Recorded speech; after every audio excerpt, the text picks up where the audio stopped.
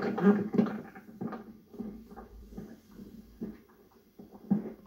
name is Vaughn Binder. Well, we would be confused. Yes.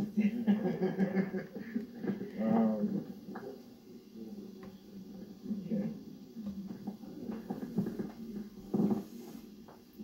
I'll ask you your name and spell it, and why are you here? Why are we here today?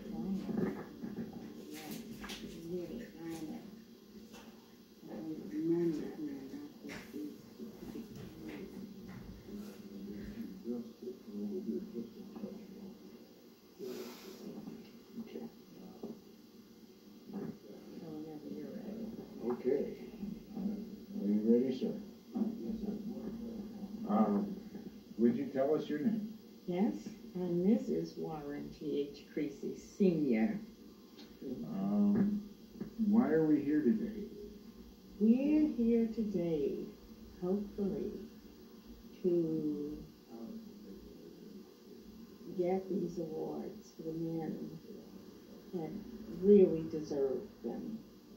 This is not because Harding was my husband, or that I knew of Turley. I had never known Rivers, but I do know of Turley.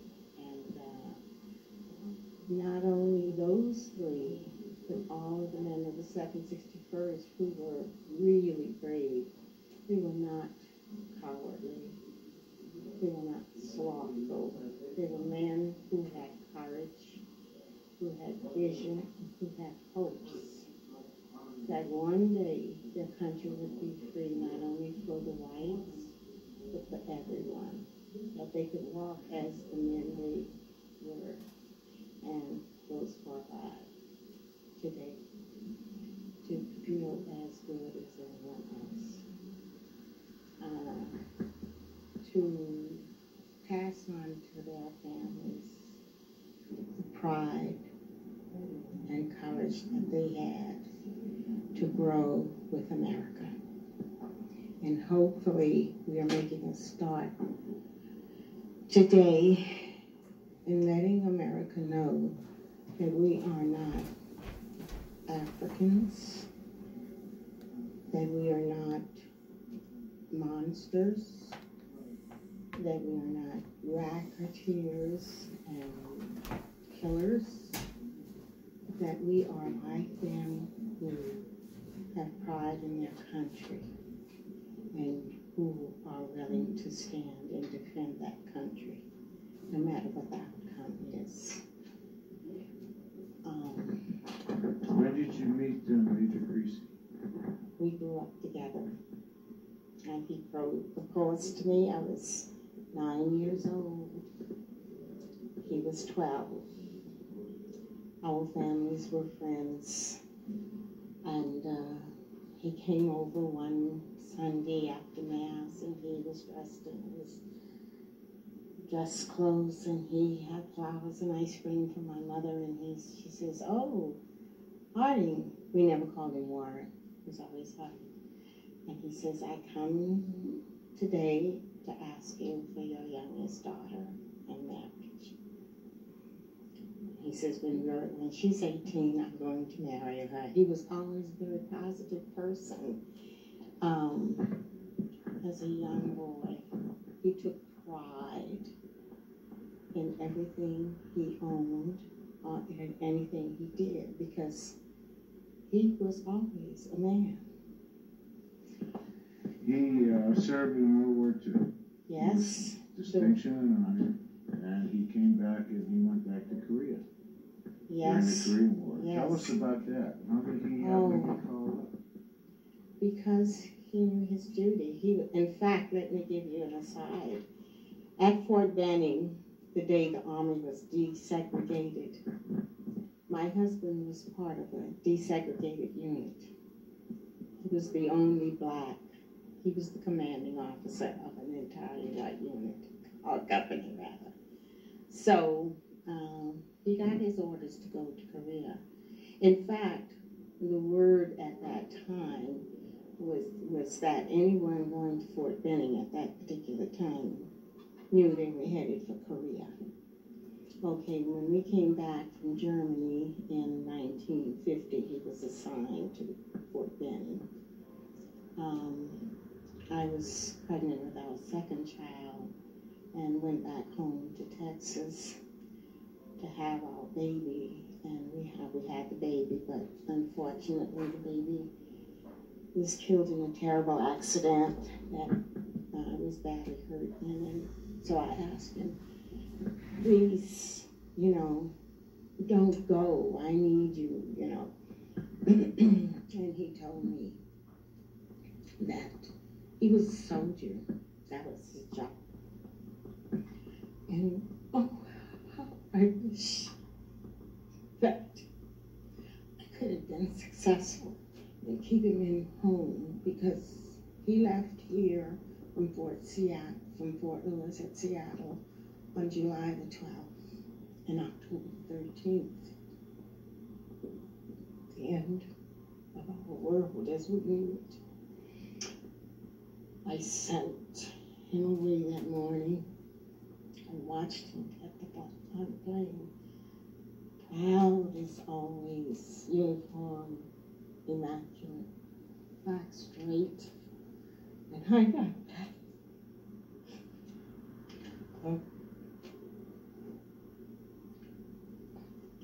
Completely torn body. He had massive head wounds. His face was partially destroyed. His heart had been from the impact of the mortar shell, and I remember Dave telling me about mortar deaths were the ones. The mortar shell had hit his tank. He was going out of his tank to get to one of his disabled tanks. The mortar shell severed the lower part of his face. He lost 60% of hearing, and his heart was practically shattered. My first word of this was that he was dead. It was corrected, and with the telegram telling me that he wasn't, they had evacuated him to a hospital in Japan, and but there was no hope, because of the extent of his wounds. I called Red Cross, and I've never failed to thank Red Cross for this, because I contacted them within 4 hours. I was in contact with the hospital. They told me no, I couldn't talk to him because he couldn't talk. He had no speech at that time, but that he was awake. And I asked the doctor, I says, I need to talk to him. I need to let him know. This is okay. I said, put the phone near him and let him see if he can hear my voice. And then let me know if he moves his eyes or whatever he can move. They did that. And the doctor says, he blinked. My life, it looked like a glow of light came over to me, because I knew he was strong and I knew he would fight. I began to feel better immediately. They described his wounds and that they were transferring him to Letterman, because there were two choices, Walter Reed's or Letterman, and because we lived in California, we would go to Letterman's. Although I was in San Diego at the time, so they told me that they would alert me when he would be coming in. He started in, he had a relapse. They had to stop in Hawaii, and then they finally transferred him to Letterman's. Upon arriving at Letterman's, again, his physical condition was so bad that they really couldn't do nothing but to try to stabilize him at the time. So to keep his face from collapsing, they had inserted a plastic block. He had a tracheotomy. A tracheotomy had been done on the battlefield in Korea. And it was a matter of keeping him still so there would be no further injuries. They had it packed and blocked away. And he had no control yet. They had to put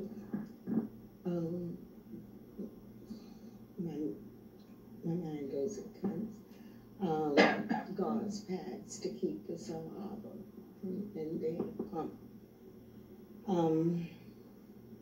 This was for years because the body was so badly shattered and because of the heart condition.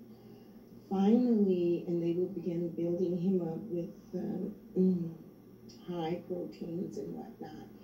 And it was about really 5 years before they could actually begin constructive work on him, because this was the intent that they would rebuild his face. He was on patient status for all this, but within, I can't remember really correctly, but within a few years of them beginning the reconstructive work, they put him on temporary active duty. And in fact, in 1962, he worked actively as one of the commanding officers at the Presidio because of the Bay of Pigs, the Cuban thing, you know. I nearly died. I says, they're taking you out of the hospital, putting you on. He had to buy clothing because he had nothing. When he was hit in Korea, I got nothing back because everyone thought he was dead. I guess, you know, and the army is not sentimental at all, you know. But anyways, he continued on a patient active status, working to whatever physical strength he could, because he wanted to do it too. He says, I'm a soldier, I can't lay down. In between surgeries, he fought for other military men who had problems at the hospital. He, at one point, this was when he was with I can't remember all the military names, but he had this section that he worked in, and it had a supply section or something, and it was close by the hospital, so in case he needed to, which happened. And he would employ as a work therapy, maybe 10 or 15 minutes at a time from the psychiatric ward. And my husband looked at the situation, and one day he came home. He says, this is a waste. He says, these men are not profiting by this, and it's scut work, you know, and whatnot. And he says, no. He says, he met with several of the doctors and some of the Army officers, and they talked. And he says, these men need a purpose. He says, I will give them real work to do. And he talked to them, and because they knew everyone knew my husband. They knew when he went into the hospital, and you wouldn't believe, then the men, the officers, the nurses, the doctors, all would come and surround me, and they would say, at that time, he was Captain Creecy. They says, don't worry, the captain's going to make it, don't worry. And they would give me so much support. And when the critical times come, you know, they would he's strong, he's going to make it. And when the word would go by, Captain Creecy sat up today, wow, it was like excitement you wouldn't believe, you know. My last 3 children were born after the Presidio, and all of them were reared out at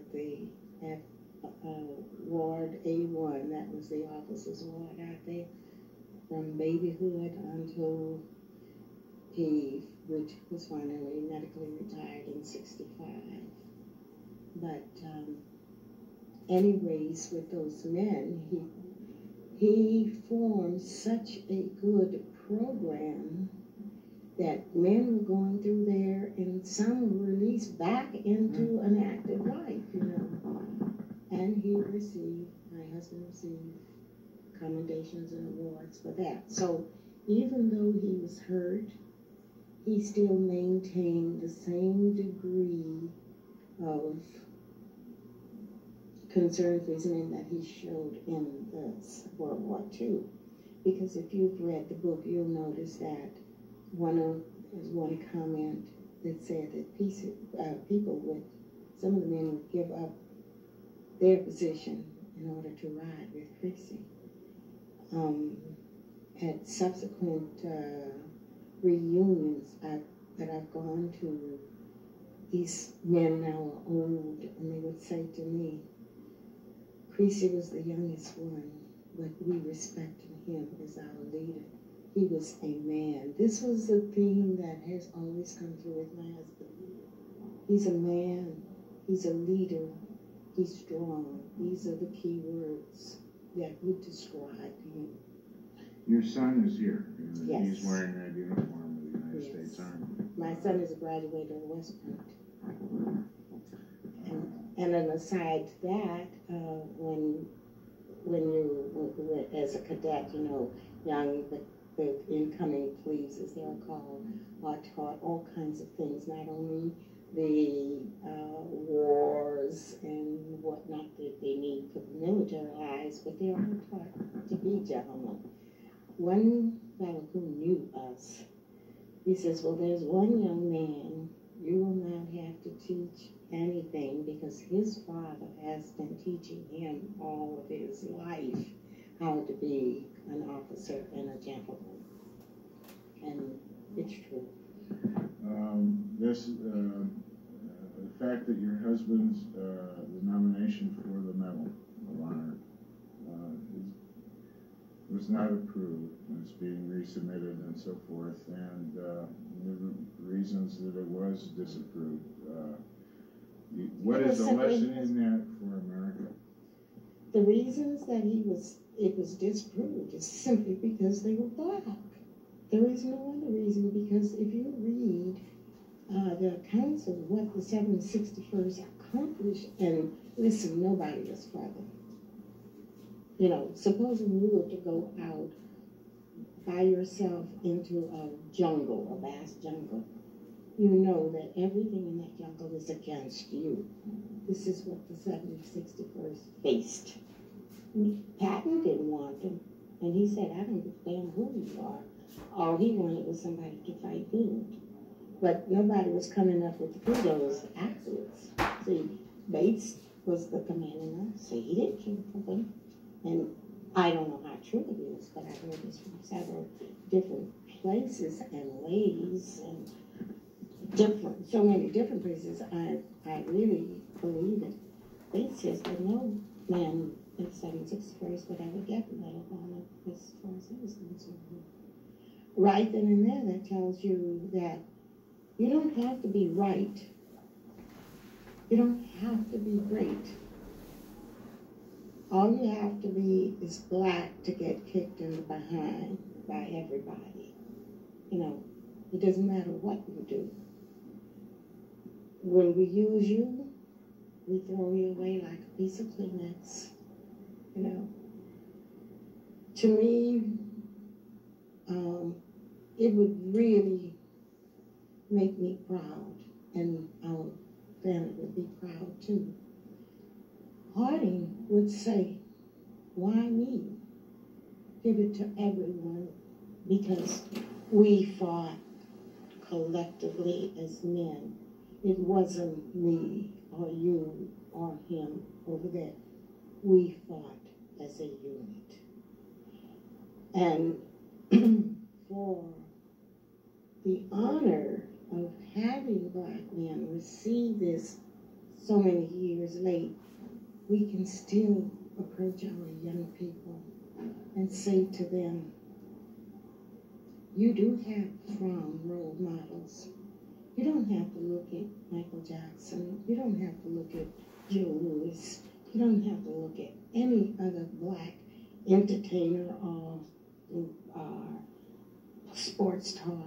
You have real men who, ordinary men, worked like your fathers and mothers, worked hard for their families, who was strong enough and concerned enough about their country, despite all of the hate and the indignities that they received, they still went on and did their job.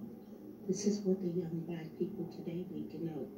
No matter who downs you, you go on and do the right thing, do your job.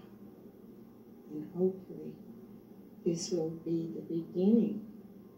I'm not asking for congressional medals of honors for everyone,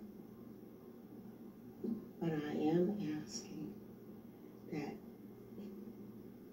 the other people in the world, especially America, stop looking at us as ignorant, cowardly savages, that we are indeed human beings.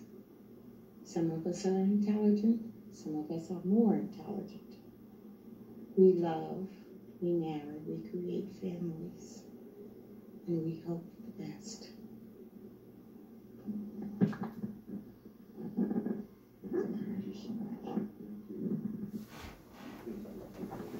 Your husband's there, me too. That's his son. I want to talk to him too. Major. I know, they wanted to, so I wanted to do him real quick. Okay. I got a stroke, so I got to Well, a little bit. You know, I'm old too. Really? Come on.